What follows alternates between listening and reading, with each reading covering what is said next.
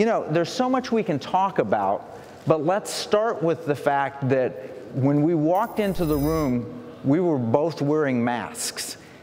Something happened starting in maybe December, maybe earlier, out of China that has impacted the American economy like nothing else. I think it's the greatest economic weapon unleashed in the history of the world. Tell us about what's happened. And you certainly would be right. We've got to, a lot of people say, oh, we should cooperate with China on finding a vaccine and what to do about this disease. And that sounds good to the ear, but the problem is that China deliberately took steps that led to the release of this disease around the world. So, for instance, you go back to Wuhan. Doctors in Wuhan, no later than the second week of December, knew that this disease was human-to-human transmissible. Now, China didn't say anything publicly until January 20. Now, if Beijing had said nothing about human-to-human transmissibility in that 5 weeks, that would have been grossly irresponsible. But worse, what they tried to do was to convince the world that it was not H to H, human to human. At the same time, Xi Jinping, the Chinese ruler, he pressured countries not to impose travel restrictions and quarantines on arrivals from China. You put those two things together, and you come to the conclusion that this was going to lead to the disease, which should have been just contained to the central part of China around Wuhan, to make it go to the four corners of the globe.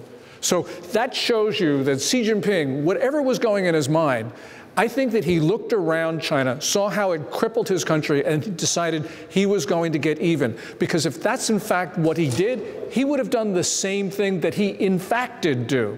So we've got to be concerned that this was a malicious assault on our country and countries around the world. Now, you mentioned that he argued and lobbied to not restrict people from leaving China so that they'd go around the world. But weren't there travel restrictions going into Beijing?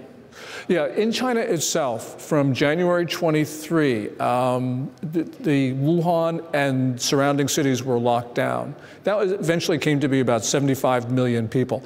At the same time, after January 23, we know that Xi Jinping spent a lot of effort on lobbying other countries. So, for instance, when President Trump declared the travel quarantines and restrictions on just January 31, he took enormous heat from Beijing, as well as from domestic critics who called him xenophobic. That line, by the way, comes from someone who's known as Vice President Biden. But the point is, China had to know what it was doing. So this is the first time in history, Kevin, that one country has attacked all the others in the world. And we have seen now, 143,000 Americans have died so far, and there's trillions and trillions of dollars of economic damage.